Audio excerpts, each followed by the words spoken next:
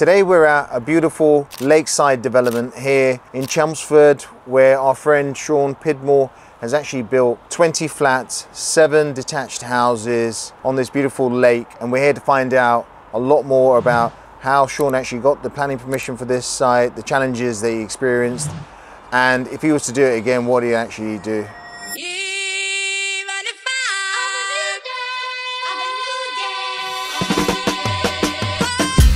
Planning development, something we've been working on this for about 7 years now with my partner. We got it with an outline permission, and originally they were looking at putting houses all the way around the edge, but that wasn't practical. So we came up with the concept of doing apartments and then bigger lakeside houses, which is what we've ended up building out.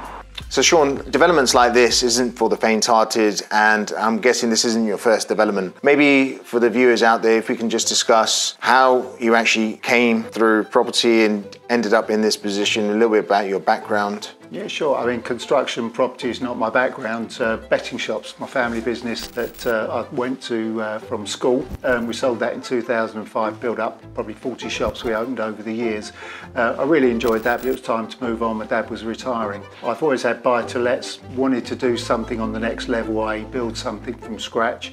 Teamed up with a couple of developers. First one, did a lovely little development in Chelmsford, but that guy only wanted to do the odd one here and there. I met another guy, Rick Tappenden, who's my current partner. We decided that we wanted to do more developments. Had about 3 small sites in the company at the time. I bought into that, and then we've just gradually increased it over the years, culminating in this site, one just up the road, and we've got a site in Bremwell which we've just finished as well.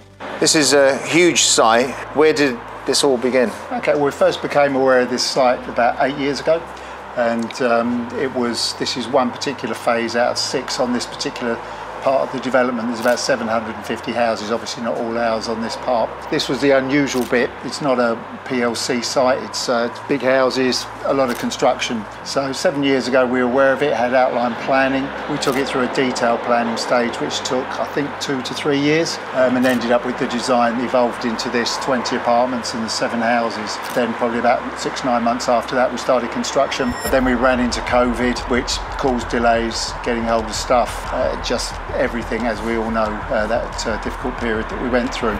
First of all, we had to drain the lake. We then built the houses, 7 houses along there, and then the apartments was it was not an easy project to do. We had to dig out the whole of the embankment, shore it up with enormous, probably 30-metre steels going into the ground, which were driven down over the course of about 3 weeks. Big concrete frame, and then the apartments were built, which the build probably took 3 years. I think it should have taken 2, but with the delays during COVID, it ended up taking 3. So the first development that you actually did, was that just a new build house or a block of flats? Yeah, the very first one that I did was 5 houses in Chelmsford. Lovely little development, 2 and 3 beds. I thought that was quite a big project at the time, but looking back it was quite straightforward, and they all sold. They're still there today, we're proud of those. But we just got into more complicated, more interesting projects. Now, did you scale from 5 houses to 10 houses, and how did you scale up? Yeah, no, good point. It wasn't linear. We did sites, we've done sites for what did we go? We've done 35 sites, 35 houses and flats in Chelmsford. We actually built the ambulance station for Chelmsford as part of a land swap. We've done a development of in Writtle, which is not far from here. We built the village hall and converted the old building. We've built sites for 20, one for 42 down by Gatwick Airport, 15 apartments, small blocks of apartments. So it's been a bit of a mixture, but we seem to have 3 big sites come up. This one up the road, which is a chunk bigger than this, and say one in Bremwell for 30 units. They all came about the same time, about 7 or 8 years ago, and that's really, with planning and building through COVID, has kept us busy over the last few years. Now these houses out here went for circa around £1.8 million. Now for £1.8 million, I'm guessing the buyers have certain expectations, so is there certain things that you needed to ensure that you put in?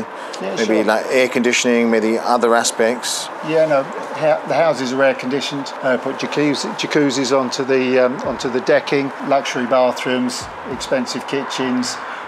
Yeah, they're well fitted out, and in order to justify that price, which is probably 50% higher than anything's been sold for new in Chelmsford before. You have to finish them off to a certain standard. Now, with the 20 flats that you had, did you run through a similar concept with the houses, or have you modified the approach when you focused on the apartments? These apartments, £500,000 upwards, and so they've broken the barrier in Chelmsford as well. So we knew we had to provide something very special to go with this location.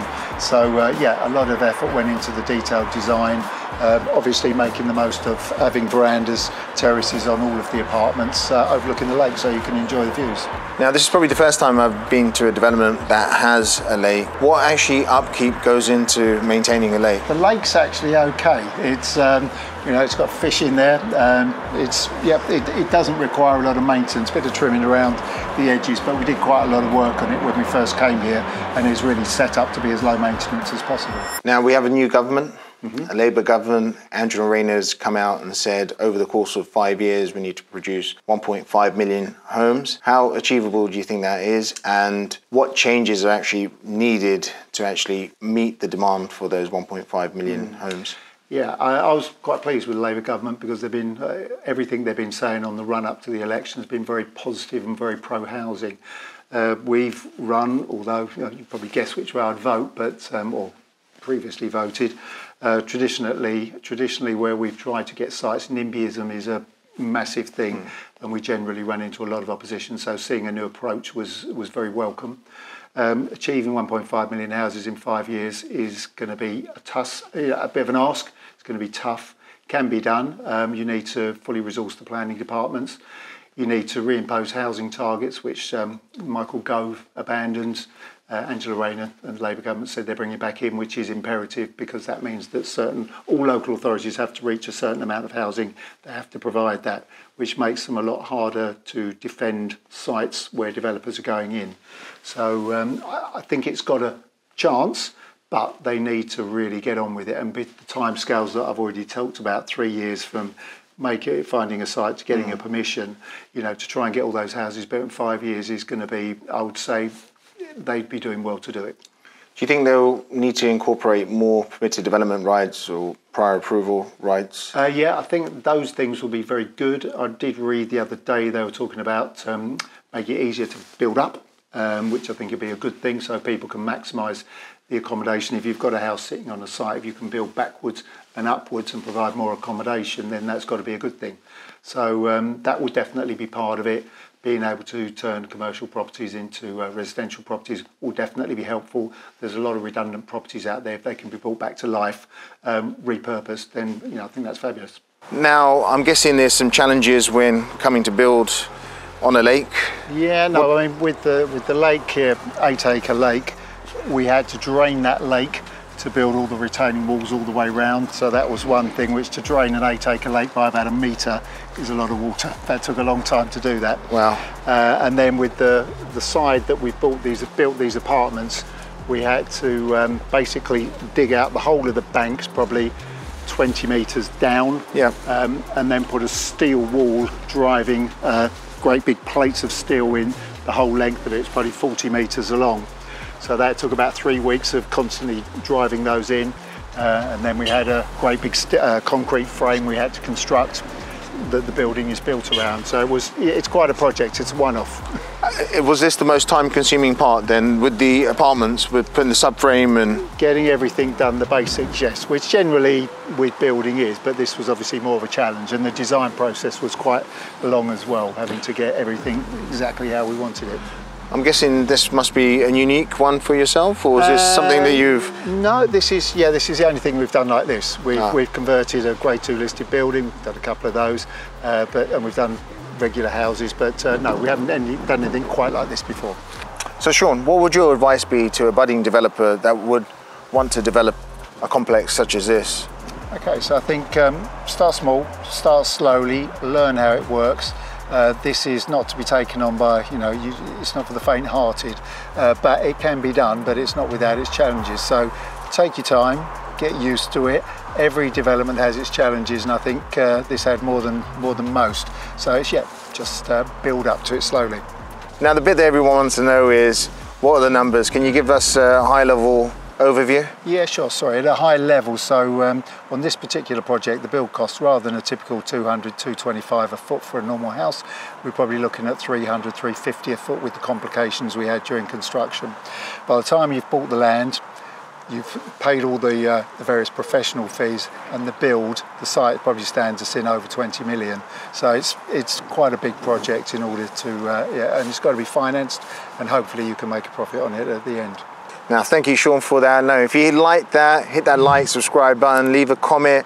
We're actually back now with the Elevate series powered by Shawbrook, where we're actually going to be running through various topics. One of them is how you can profit now with the new change in government. If you want further details of that, that's in the description. We hope to see you there.